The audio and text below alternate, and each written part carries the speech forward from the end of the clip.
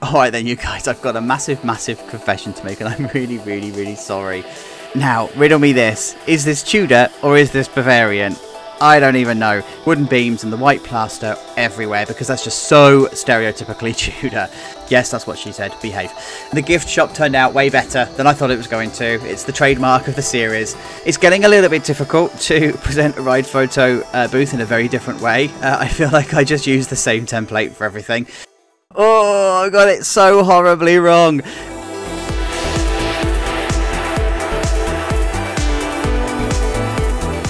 Hey everybody, how's it going? So thanks for coming along to episode number 7 of ChachoLandia, and here we are in the UK building a Cedar Fair park that's going to rival all of the other Merlin parks that we have here in the UK. So thank you for coming along if you're new to the channel, and thank you for all of your support over the week off that I've just had, and of course thank you for coming to hang out with me here on a Sunday morning on the premiere if you are, and if you're watching this after the premiere then of course you're most welcome here too.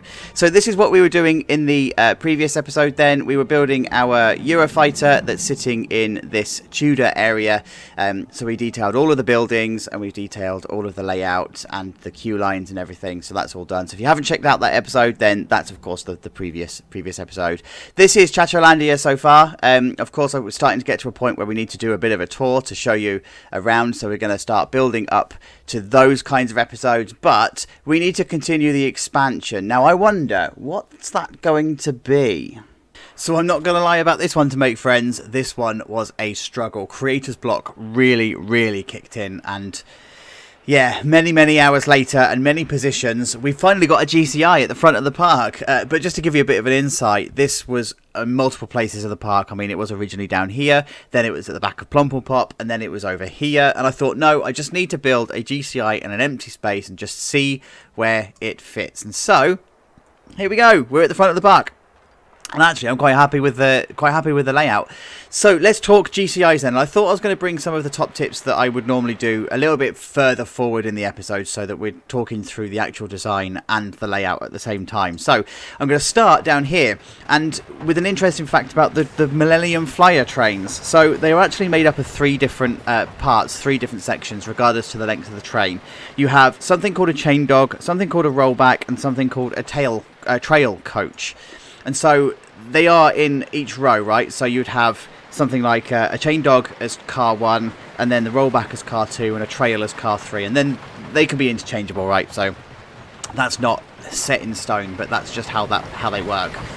If you have more than one train, you can't then swap the cars around each train. So all of the trains on, all of the cars on train 1, all of the cars on train 2, and all of the cars on train 3, they need to belong to train 1, train 2, and train 3. You can't swap them around. And the purpose for each one is that you've got a chain dog. That's the thing that engages with the chain lift, right? So that's the thing that has the pointy, sticky, doughty thing, which is the technical term, and it engages with the chain, and that's what takes it up. You then have a separate one that's responsible for the anti-rollback mechanism. So that's the thing that stops it from rolling back down the chain lift. And then you have a trailing coach, and that's the one that has nothing on it. It's just a blank coach that just trails behind. And you tend to find that you have them 1, 2, and 3, 1, 2, and 3, 1, 2, and 3, and then so on and so forth. Where you have a train that's not a multiple of 3, you tend to have either this front car, like a zero car as they call it, or a back car that has something slightly different added to it. But that's essentially how the train's made up, right?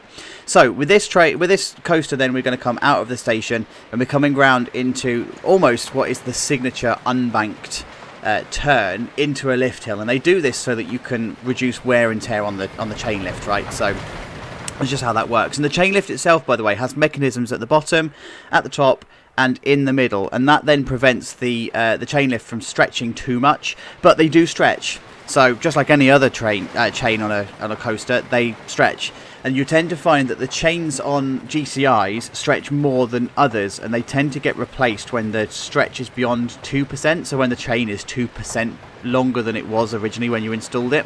Again, that differs in countries and that differs around the world, right? So that 2% isn't an actual set figure, but that's pretty much like how that works. So we're coming up our normal chain lift then, so 32 degrees on this one, because they are capable of doing quite a lot of angle on these coasters. And then we come down into the signature first first drop, right? So that's always that curved first drop. And then we're going to come into an airtime hill and then round the bend. We come into a second airtime hill here and then into a stall turn where you're flying literally round at almost 90 degrees because of the speed that you're going. And then we come into a snake pass. Now, GCIs do this amazingly. So, GCIs are famously really low to the ground, like airtime machines, and they are so versatile that you can throw them around. So, you tend to find that at the peak of every turn, they're actually, that's where a crest of the hill is. So, there's one here, there's one here, and then there's one here, and they do snake turns like perfectly, really well. And then we come into a turnaround and then into a double airtime hill. That's also like really typical of a GCI, this double airtime hill. And then it comes round into another snake turn.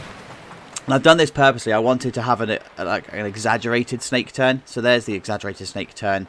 And then it comes back into another airtime hill and then into a pass. And then down into a double down, because we haven't got one on here yet, and what Woody is complete without a double down, and then into a turnaround, and then into the brake run.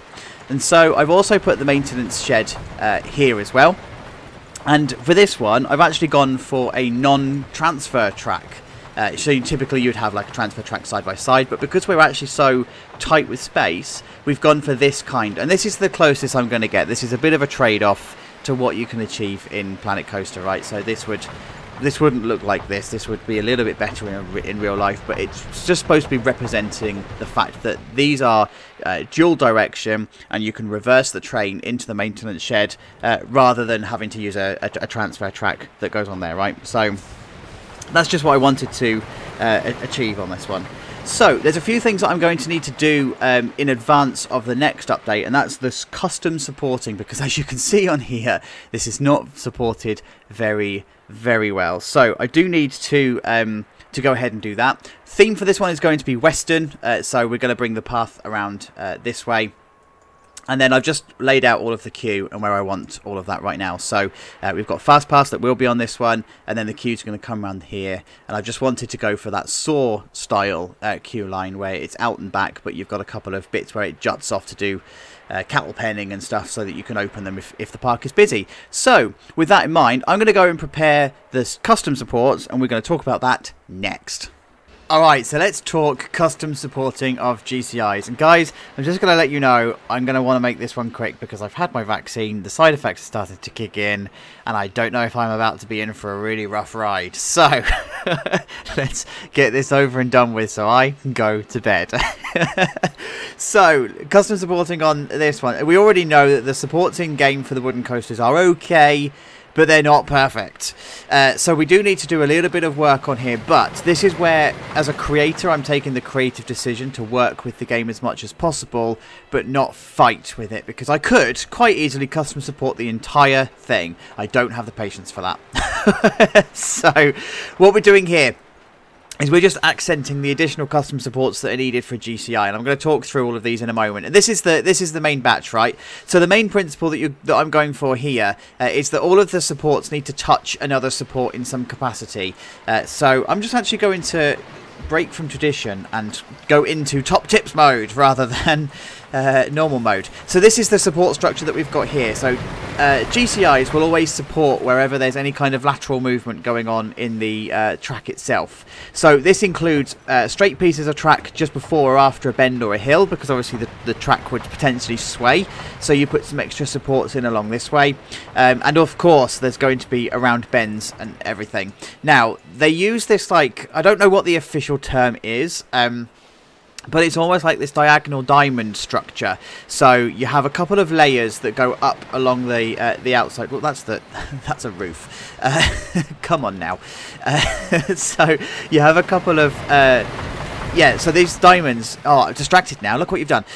So yeah, you've got all of these that go up the perimeter of the actual bend itself, and you might have 3 or 4 different layers, and they go up in layers. Each one is then connected to each other, and they're connected on the horizontal and the vertical plane and the XYZ axes, and then you also get this bit in the middle where you've got a diagonal support as well.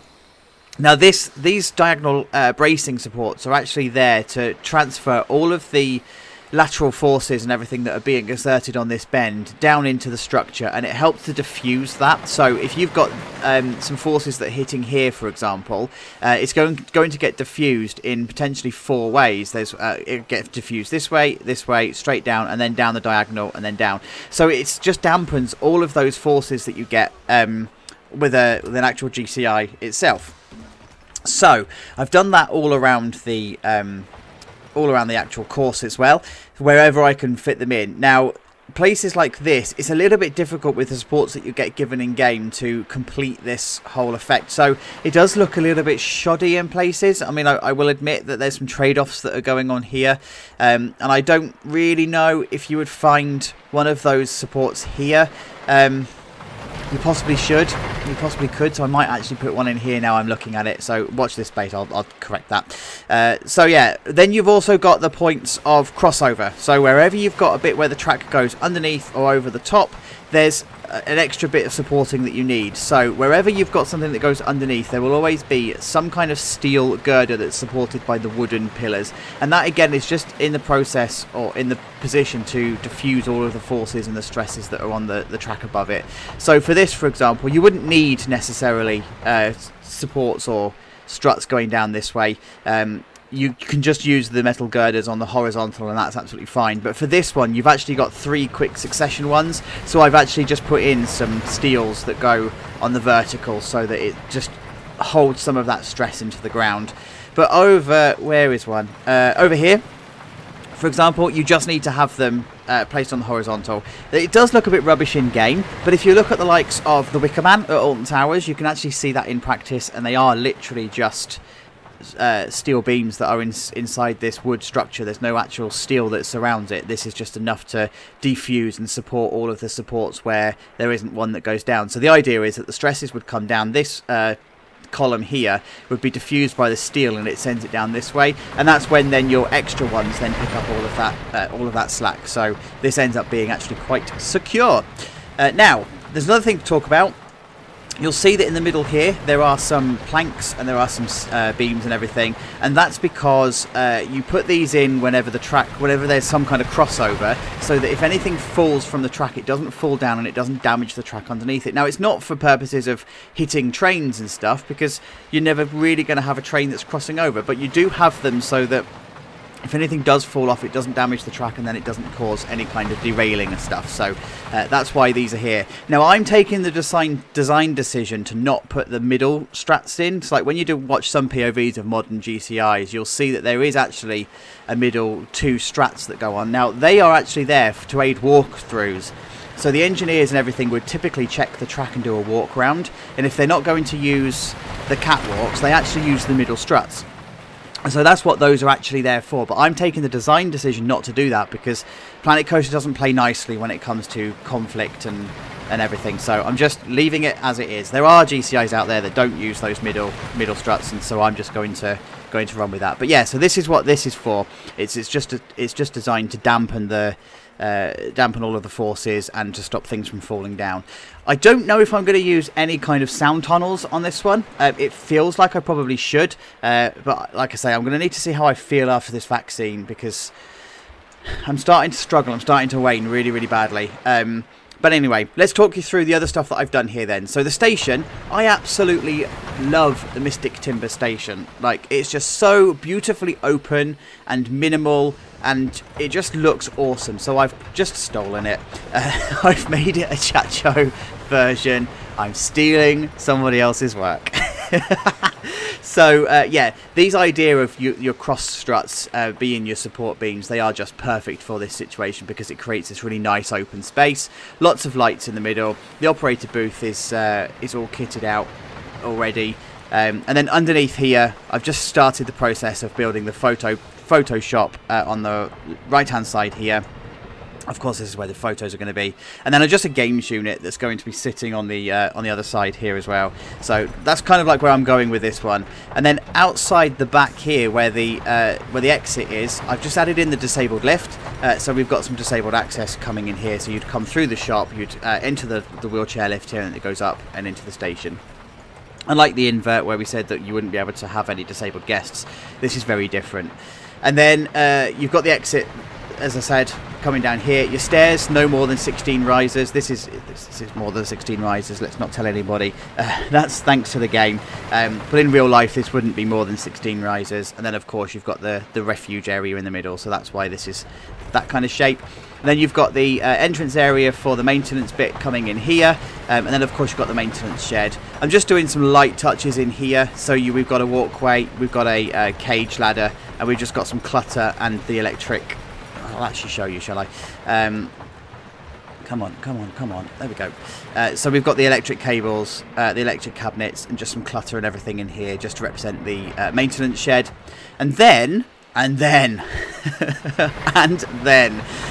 this all happened. So I wanted to start to get a feel for the area and how this is going to be pulled together. So I definitely wanted a scream and swing in here. I wasn't going to put this in, not this episode, but I actually decided I was going to. It felt like the area needed to come to life a bit more for me to make sense of the station and everything. So scream and swing's gone in, the queue line's gone in. I'll walk you through that in the final update. And I've just started to place down the external buildings. And like I said, I don't know how much of this I'm going to get done because I'm going to go straight to bed after recording this, and I don't know how long I'm going to be there for. So we'll see what happens. But I just wanted an information point and some cash machines. I wanted a bit of a gift shop and just some toilets and some food units up here. I've started to put some of the shaping to the building, so I remember how I want this area to be. And then this one's going to be a very Silver Dollar City inspired building, because I liked the shape of the building and I like how it's pulled together. So I just wanted to have a row of food units and everything. But of course I need to be aware that I've already got a gift shop here and food units here, so this shouldn't be too overkill. But then at the same time, this is the front of the park, and this is where you tend to find most of your facilities. So that's where we're at the moment. Like I say, I'm going to bed so I can sleep off this vaccine, and hopefully I should have something to show you for a final reveal, as long as I don't pass out for days on end. Let's see what happens.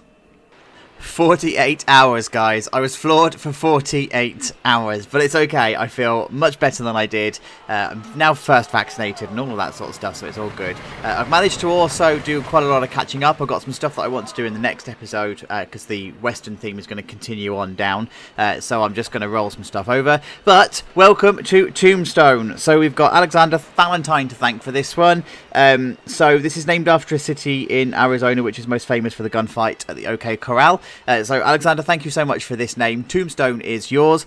You do also provide a bit of a backstory with this one, and it was suggested that the whole station was going to be themed around a church. Unfortunately, the name came through after I'd already themed the station, right? So what I have done, though, is paid homage to your idea, and there are gravestones and everything around, so thanks to the spooky pack for this one.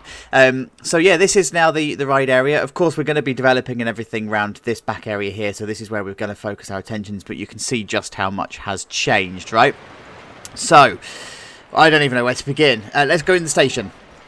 I didn't really show you this last time. So the station in here, it's just your typical station setup that I always do. It's got your baggage hold, it's got your exit signs and all of the Theme Maker's Toolkit pass and everything that we've done. I've added in the ride operatives as well, and also the push points and all of that sort of stuff. You know, the typical stuff that you would expect. I have also done inside the op booth as well, so you can see that there's all of the paperwork and stuff that you would see. I don't know if you can see it through the window. And just, yeah, it's just come together quite nicely as a station, right? I really like how this has turned out. This back area here as well has also turned out really, really nicely. I have put some barriers and stuff down here just to try and stop them from walking through, but they seem to still be doing it, and I don't really know why. I don't know if it's because the path isn't wide enough here, so the game is overriding my ability to do anything fun. Yeah, so we're just, we've got this area here where you come down the stairs into this courtyard, and then you come into the gift shop. Exit via the gift shop, please. So we've got all of the stuff in here that you'd expect to find, and I've cluttered this out as much as possible, right? Because it's supposed to be like this really tight enclosed spaces underneath the station. They're just monetizing as much as they can because they're greedy. Monetize and greed. So yeah, I've just put all of the stuff out in here. It's all your typical stuff that you've seen me do in all of the other gift shops before. So we're just going along. We're going along with that idea, right? And then from the outside, I have just put lots of wood down, beams, as you can imagine. So I wanted to colour some of the wood the same colour as the wood that's used on the actual coaster itself, because it sort of makes sense. It just brings that whole theme all the way through. So I've just used some panels and everything just to create slightly higher fencing, because of course you're raised up here, so you want it to be sort of almost at shoulder height so that people don't fall down. Remember, we're not building a murder park, as clickbaity as that would be. So people do. And then the queue line as well, I've also just continued the wood down this way, and then we've got a different fence style that's going on here, so I wanted to mix up the styles, and I'm mixing it up with the hard fence, like as in a hard border, and also this slat border. I use these in Fundy. I really liked using them. They're actually really quite versatile. They look really good. And then I've also just put all of the concrete down in the queue as well, so just to, like, you know why I do that, it's to hide all of the gaps in the actual path area as well, so it just looks like one consistent queue line. Of course, it's got all of its bins and its benches, and I've dotted around loads of Western stuff. I didn't want to go too heavy with the theming on this one, and you can hear the ride music, so that sort of creates a little bit of ambience and atmosphere. So yeah, I didn't want to go too heavy on this one, because it was I just wanted it to be light touch. So you've got all the gravestones and everything, the idea of it being the OK Corral and the shootout, and this is where they would have buried people, like hidden away from the town and stuff, so you're kind of going through that, but I didn't want to go too extreme, because then it just became spooky theme rather than Western theme. So I think I've just about tipped off that balance quite nicely. And then we come down this way. Of course, we've got ride signs, and then I just wanted this open plaza feel, so I wanted to have a bit of a sight line back to the invert that we've got over there, and the Sun Giant, and then of course you've got the Screaming Swing that's in front of you here, and this idea of a Western town. So I had to almost use a bit of transition technique with this one, because this Western building here looks far more modern than these ones here, and that's because the buildings here are modern. It's a very clean, very modern look, so I sort of had to use a transition and going from modern into Western into full Western. So as a result, we've got rodeos here that's looking very clean and very modern, very fresh. This is the one that's inspired by Silver Dollar City's entrance plaza. I didn't actually copy it, I just used a lot of it to like get a bit of inspiration, especially the balconies and this stone cladding and everything that's on here. I actually like how this has turned out. It looks very sort of like, it's rustic. It looks how I wanted it to be. And then inside, of course, I've done the inside as well. I've kept with that modern feeling, because of course we're coming from the entrance, so we're trying to transition from modern to Western. So I just put loads of neons and stuff in here. And then of course you've got the Rodeos Rodeos restaurant logo here. And then I just put some ceiling decorations in as well, just to break up that ceiling. Of course this area needed lighting as well. So we'll do the nighttime tour in the extras episode. And also, by the way, in the extras episode, I'm going to show you where the original version of this wooden coaster was, and just show you how awful it was and how bad my creative block was that I ended up deleting it. But I've kept it in place so I can show you for the extras. So anyway, yeah, we come out of this way. There's nothing really particularly special in here. It's just a restaurant, right? You've just got seats and benches and stuff around, so I just wanted to keep that consistent.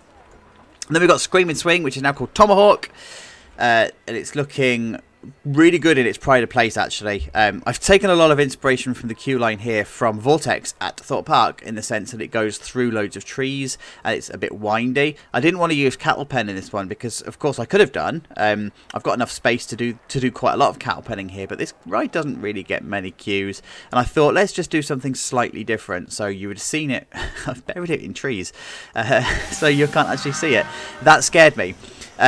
So yeah, I've just put the queue through all of the foliage and everything down this way, just to give it something a little bit more different, that you go through, right? And then we're going to come to the bank house. So I've taken some inspiration from the Gardaland Western buildings on this one.